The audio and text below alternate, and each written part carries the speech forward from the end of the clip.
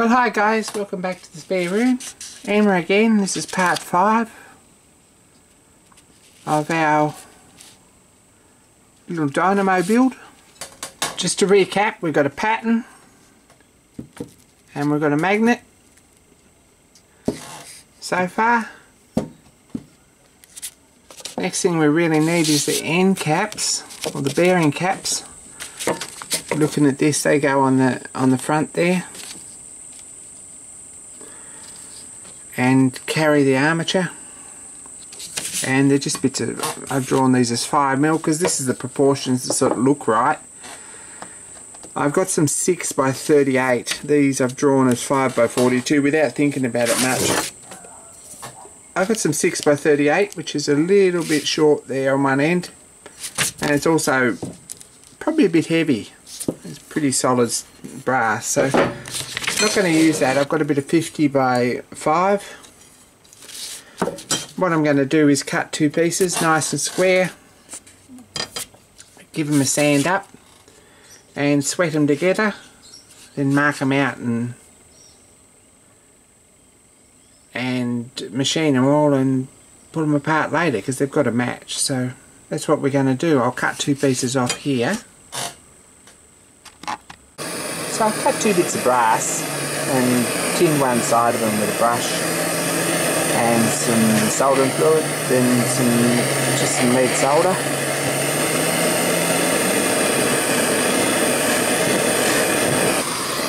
And I'm just going to warm these through so they stick together.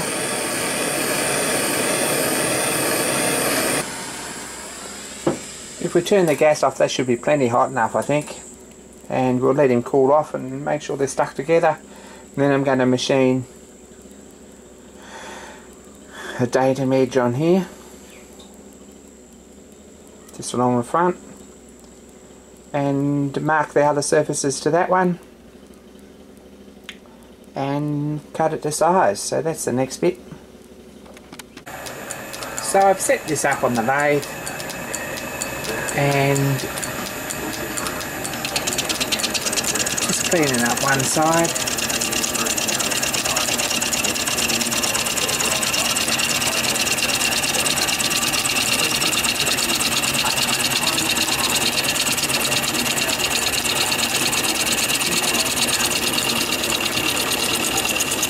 I'd like a decent Clarkson chuck or something to go on the toe headstock here, and that might just happen one day. It's probably cheaper just to buy a milling machine. So we might just clean up another side as well. So I've cleaned up 2 sides there nicely. They're all nice and square.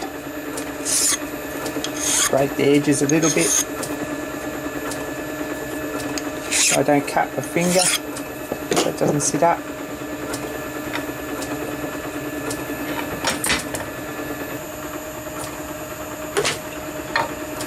Now I guess the next thing to do would be to mark that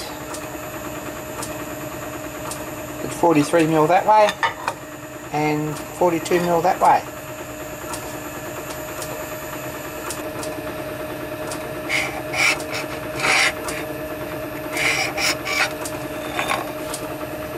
So that's the 2 sides marked, and I'm just going to get in and mill these down to match this one, and they should be parallel.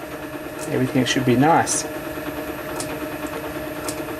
And then we'll mark the 2 pieces across here. But before we do that, I might just check it against the model and get sort of some idea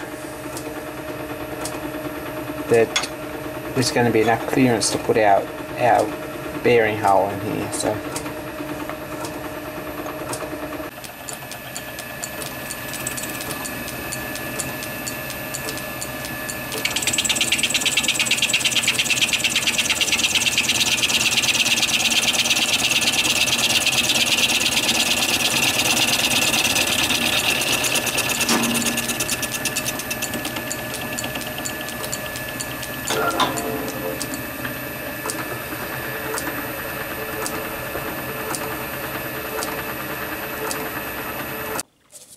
anyway, that's all squared up,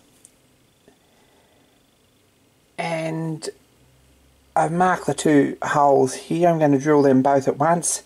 There's another hole here which actually needs to line up on the centre there. If we have a look,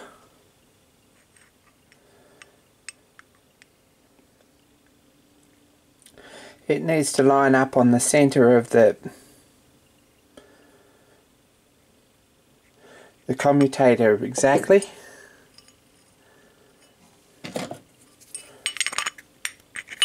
We've got this spacer with a hole in it.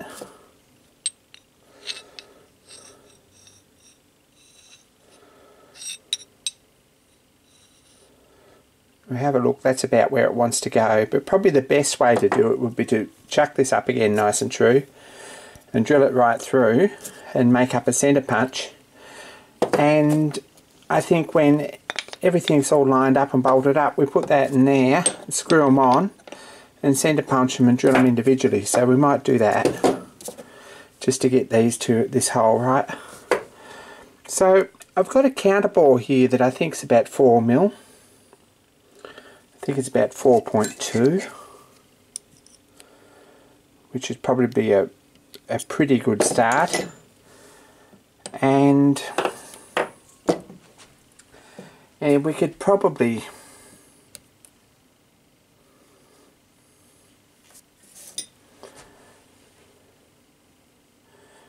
just drill these and countersink them and use countersink screws, or probably just like round head or cap head or hex head, it'd look alright too.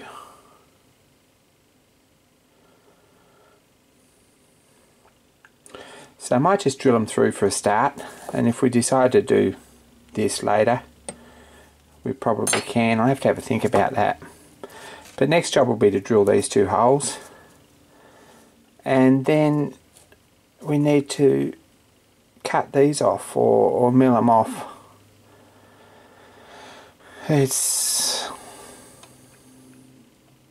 not really a particularly easy job to set up. I think I'll just do them in the milling slide again while we've got it on the lathe. Mill these out nice and even. Probably they'd be fine just filed, but I'll mill them up while we're doing it. And we can probably separate those 2 parts. So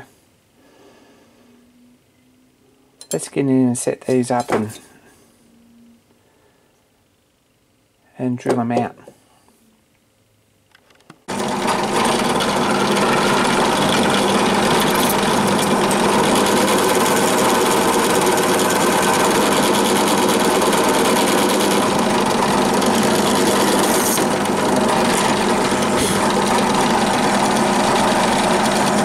The bias isn't a bad idea because there's a nice sharp drill on this brass and it's going to grab, so we've got one of those.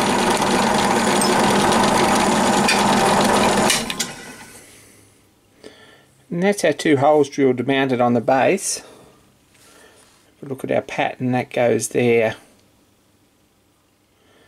pretty well like that, something like that. One each end.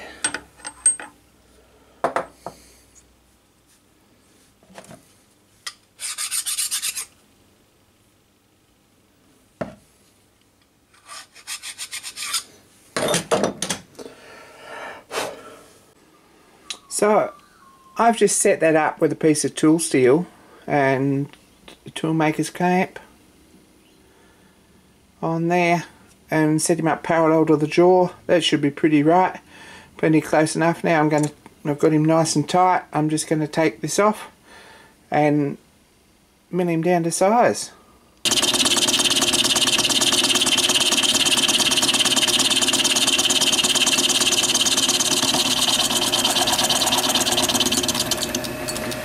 So that's about the last cut there. I've actually ended up setting this up a lot closer here because I was getting a bit of chatter, and to be honest it's sticking out a lot past the bed. I mean, you're back here and then you're back again. So what I've done is put that in a bit closer and got on pretty well with it, and we've got the basic shapes cut out. bit of a clean up with file and break the edges. And we're going to warm them up and split them in two. So that'll be next. Let's get our shape basically sorted out. It seems pretty true and even, and same distance here and here on each side of the middle. They need splitting apart, but it occurs to me that a dowel hole on one side might be a good idea. Just to align everything up, especially if we use cheesehead screws to hold this together. So we might just put an eighth dowel just off one side there. Drill it and ream it now. So we've got an eighth reamer, and I'll drill him a fraction under and ream him in the drill press.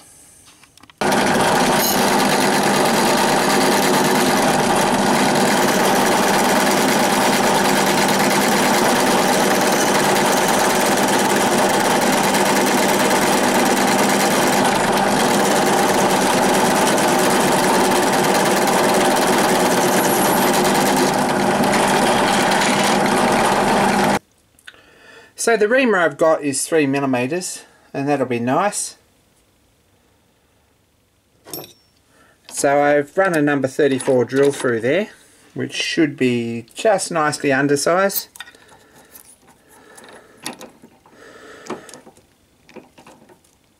Then chucked up a 3mm reamer.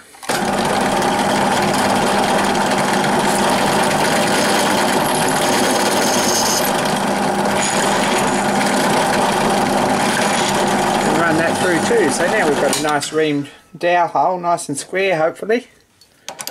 We'll put that away.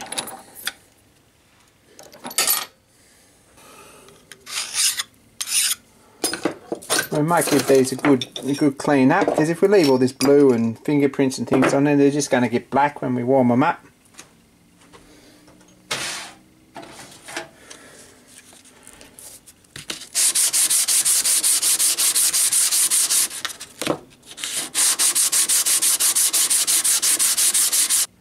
Our next job is to get the heart out, shift some of this stuff and clean up.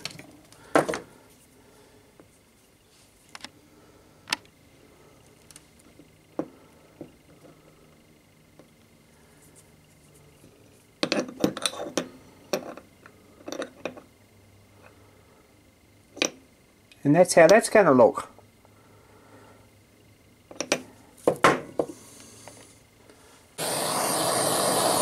So I've just set that up on an angle so that the front one's not touching, and hopefully when they start to move we'll see one slide down.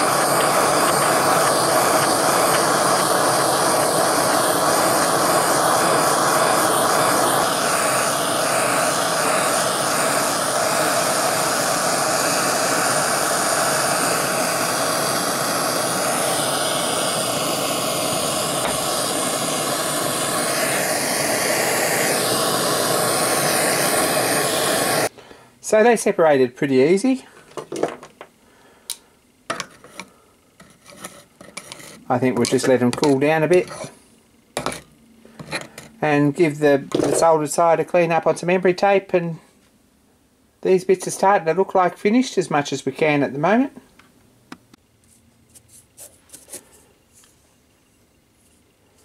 Anyway, they cleaned up pretty easy and pretty quick. There's a little bit of cavitation in the solder there, and I might give that a bit more of a rub. It's not that you can feel it. It's just got a little bit warm there, I think, and a little bit more of a rub won't hurt that. They're a pretty sweet match really for that. And they sit there on that casting, which is actually flush with the bottom because we're going to machine that much off the casting. And if we have a look here, looking straight down on it, that's what it's sort of going to look like. Of course that won't fit in the pattern because of the draft angles and the little bit of extra for shrinkage, but it gives you some idea. So that's those parts done. Hey, don't forget to watch my 500 subscribers video, there's a giveaway. Speaking of casting patterns, this one and the materials to build this little engine. Like Mr. Pete says, be sure and watch the Kenneth Wells construction series if you haven't already done so. So be sure and watch that. And enter the draw if you're interested, because there's all the materials to build that little engine. So that's a heads up too. Anyway, thanks for watching, and that's another part done. Don't forget to comment and subscribe and all that sort of stuff, and more soon guys. Thanks.